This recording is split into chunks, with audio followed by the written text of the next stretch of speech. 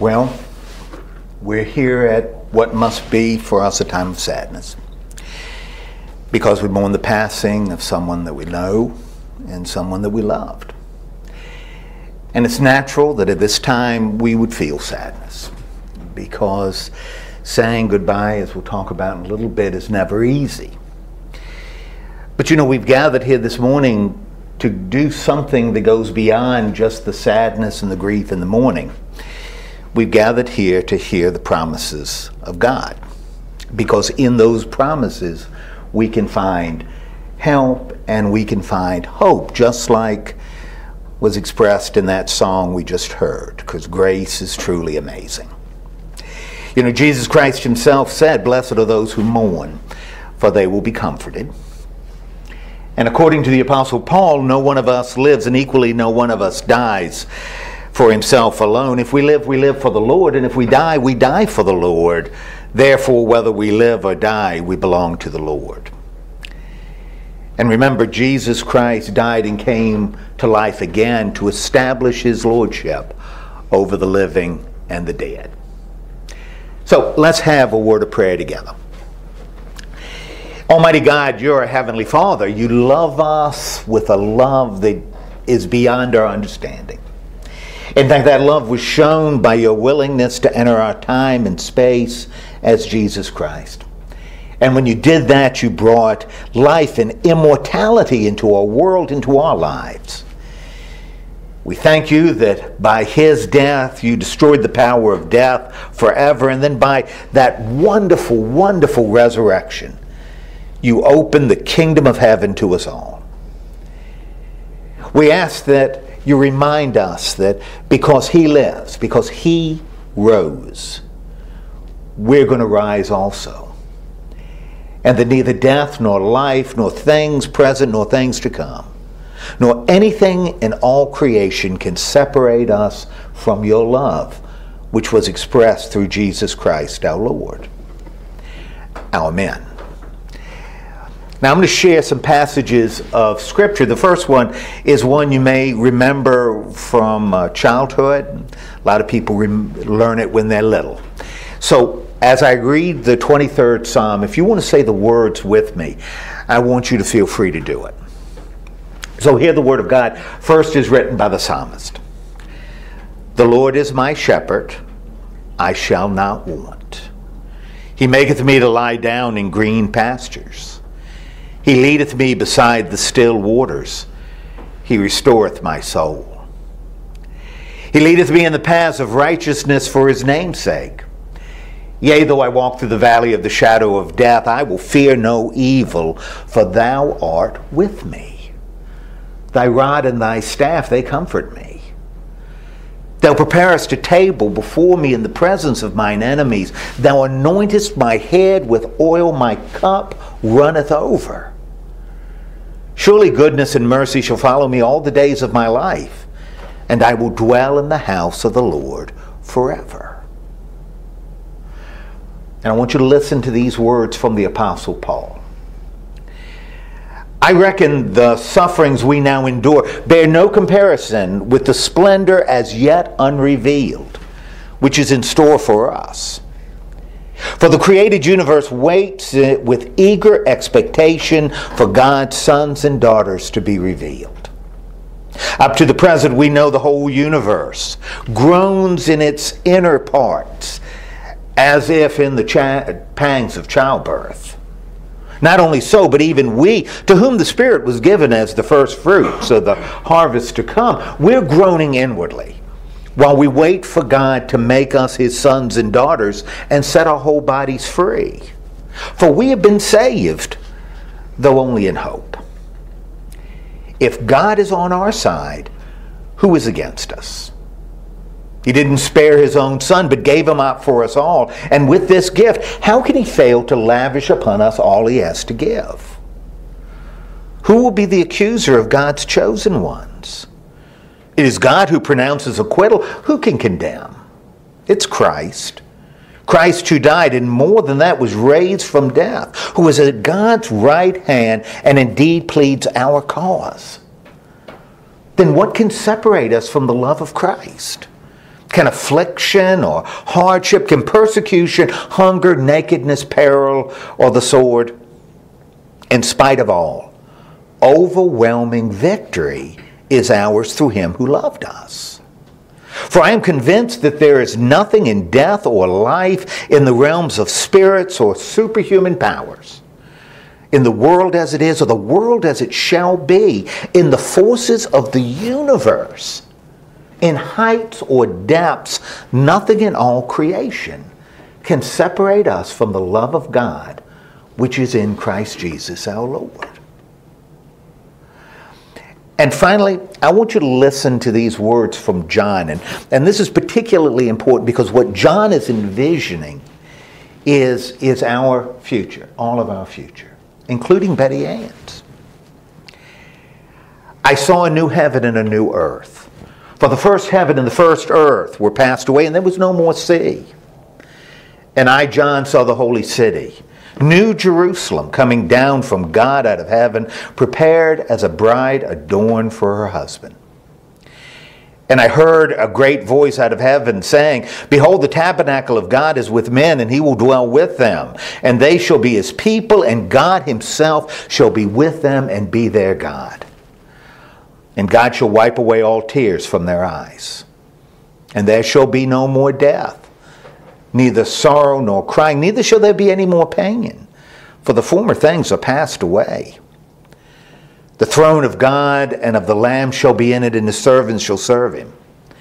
And they shall see his face, and his name shall be in their foreheads. And there shall be no night there, and they need no candle, neither light of the sun, for the Lord God giveth them light, and they shall reign forever and ever. Amen. Praise God for these readings from his word. You know, I don't think it's ever easy saying goodbye. And it's especially hard when you're saying goodbye to somebody that you know and somebody that you love. And even when you believe that you're going to see them again, that it's just a time of separation, it's still hard letting them go. I remember when I was a little boy. I grew up in Norfolk, Virginia, and my dad worked for the Newport News shipbuilding and Drydock. And every now and then he'd need to make a business trip up to Pittsburgh. Now understand, I was really small, like maybe 6. And even though I knew he was only going to be gone a few days, and I knew he was coming back, and when he came back, he'd have presents for my sister and I in his suitcase. I still remember how sad it was, standing on the tarmac. Now that's how long ago it was. By the fence, watching him walk up the steps into the plane. You see, saying goodbye is a difficult thing to do. And of course, that's especially true today, isn't it? As we say goodbye to Betty Ann, a woman that I think you all know, cared about everyone she met. And based on what Greg told me last evening, would open her house up to any friend, no matter how strange that friend was. Man, saying goodbye to a woman like that's hard to handle. And even though I hope you all believe that all you're facing now, like I said, is a time of separation, that's all it is. In other words, I hope you all trust the day is coming when God's going to do what we read in John, where God's going to recreate his universe. And when that day comes, you're going to be able to join those who have passed on ahead of you in a brand new world, one where there is no more pain and no more suffering and no more death. And even though I hope you know that you're going to see Betty Ann again, your mom again, in that wonderful world, and you'll be able to spend not a day or a week or a year, but eternity with her, right now is difficult. Because it's always difficult to say goodbye. But I'll tell you, God didn't leave you to deal with that all by yourself. Because believe me, there are two things you can do. And I'm talking about starting right now, that'll help you kind of address some of the sadness. Now, before I say anything else, I'm going to be really clear. There is absolutely nothing I can say that will cause the sadness to go away. She's too important to you. And I don't have that kind of power. Still, I believe there are two things y'all can do until you see her again. You see, first, you can simply believe. That's the first thing you can do. You can simply trust in God. And although I'm gonna tell you something, often that's made way too complicated by minister types like me. I'll let you in on a secret. It is very, very simple. Now let me tell you what I mean.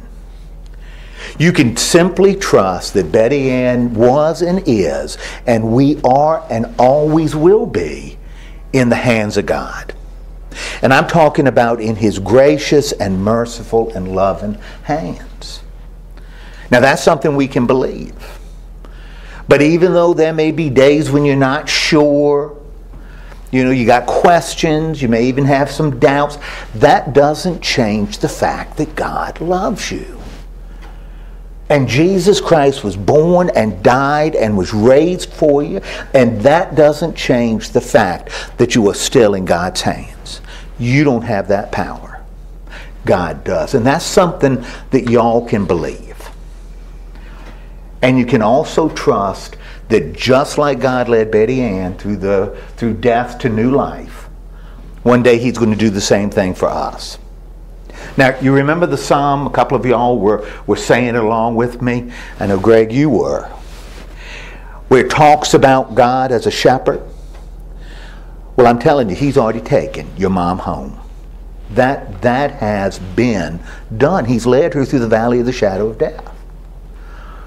And when it's our time, He's going to do the exact same thing for us. And that's something else you can believe. And I'll tell you, because of that, you can trust that you're going to see Betty Ann again. You're going to see her again. And I want you to imagine that you're going to see her, and it's going to be in a new heaven, and it's going to be in a new earth. Not like we're in West Virginia. It's going to be a whole lot better. And of course, if heaven has them all, you know where she's going to be, right? She's going to be buying clothes and shoes and jewelry, right? Is that right? And it's going to be easy to find her because she's going to be surrounded by butterflies, and she's going to be surrounded by angels, but not the little ceramic kind. No, she's going to be there. And I'll tell you something else. I'll tell you somebody else that's going to be there. Missy's going to be there, right? And Sam isn't going to need to be moping all around her room waiting for her to come home, because he's going to be there too.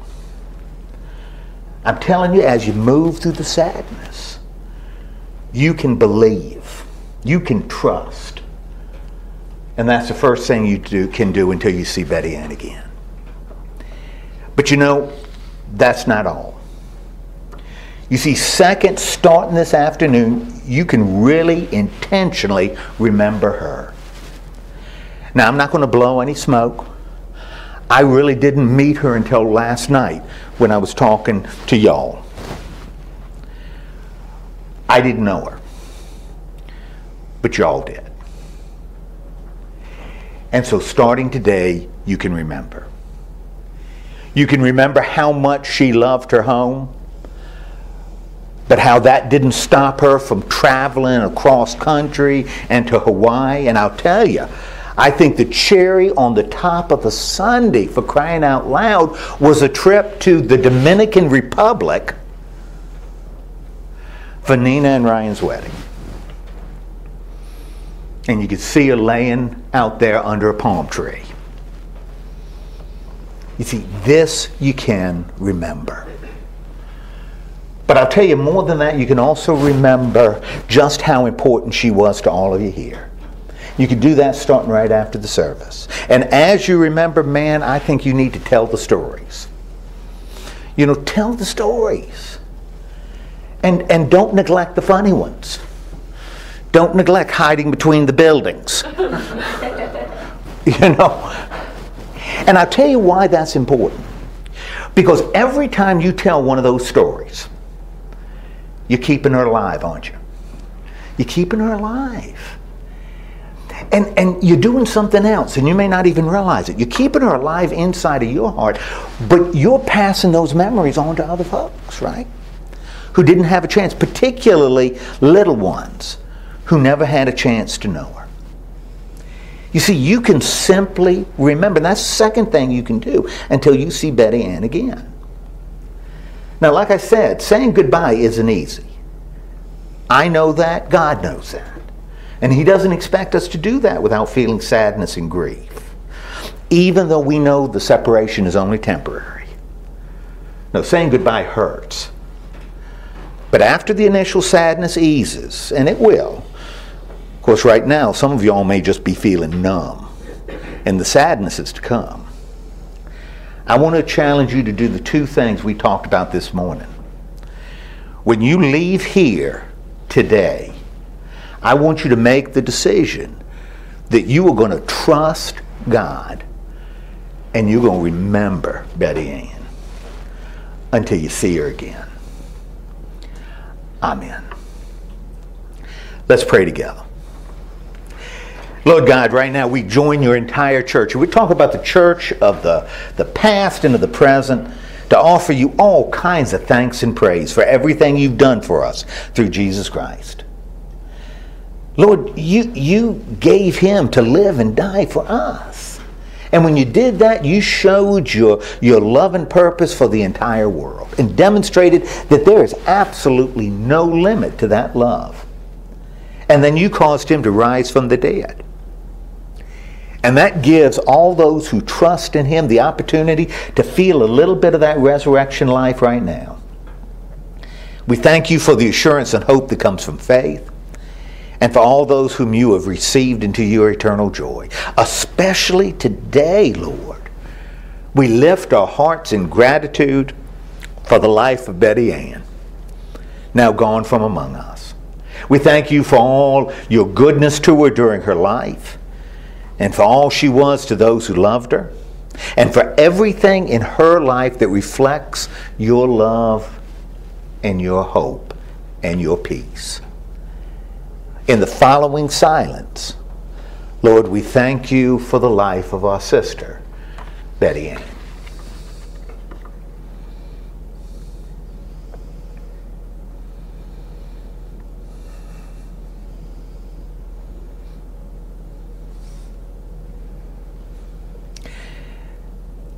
And now we bless you, that for her all previous weakness is past and forgotten, and death lies behind her, no longer to be feared. Now, Lord, comes the hard part. Lord, help us to be content to release her to you, her Father and our Father. Assure us that in your keeping she is going to be fine, your work in her complete. And in fact, surround us and all those who mourn today with your continuing and unending compassion. Don't let grief overwhelm your children or be without Ann, or worse of all, cause them to turn against you. Rather, Lord, help us travel on from this day with more peace, assured of the reality of your promises. And then, Lord, in your good time, reunite us with all those whom we have loved in that one great kingdom of your love, where there'll be no more tears and no more pain and no more partings. In Jesus Christ our Lord, we pray this. Amen.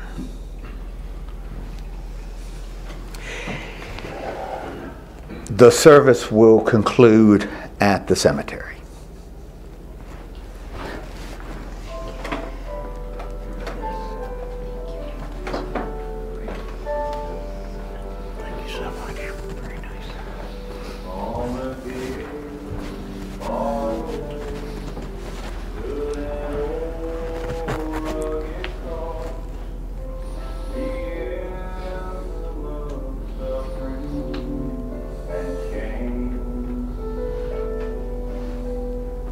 dialogue.